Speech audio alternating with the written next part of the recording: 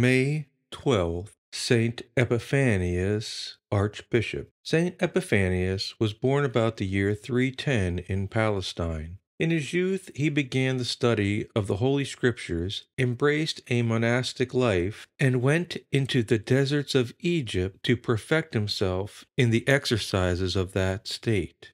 He returned to Palestine about the year 333 and built a monastery near the place of his birth. His labors in the exercises of virtue seemed to some to surpass his strength. To all his corporal austerities, though, he added a huge application to prayer and study. He was fluent in several languages, he read almost all scientific and historic books of his age, and he improved himself even more in learning by his travels to many parts of the world. Although himself a skillful director of others, Saint Epiphanius took to the great Saint Hilarion as his master in a spiritual life. The reputation of his virtue made Saint Epiphanius known to distant countries, and about the year 367 he was chosen bishop of Salamis in Cyprus. But he still wore the monastic habit and continued to govern his monastery in Palestine, which he visited from time to time. He sometimes relaxed his austerities in favor of hospitality, preferring charity to abstinence.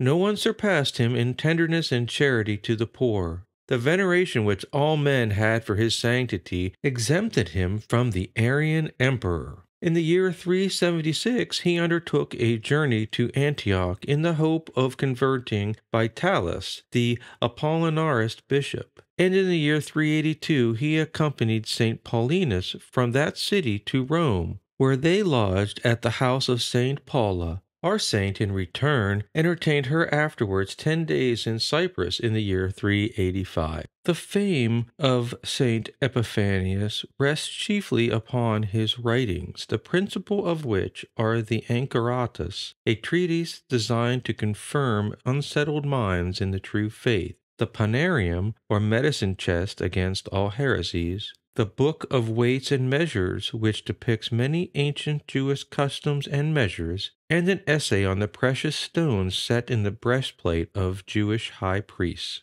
These various works, which were formerly much esteemed, show the writer to have amassed a vast amount of information. Saint Jerome might describe him as a last relic of ancient piety. Saint Epiphanius died in the year 403 on his way back to his bishopric in Salamis after a short absence, he having been bishop there 36 years.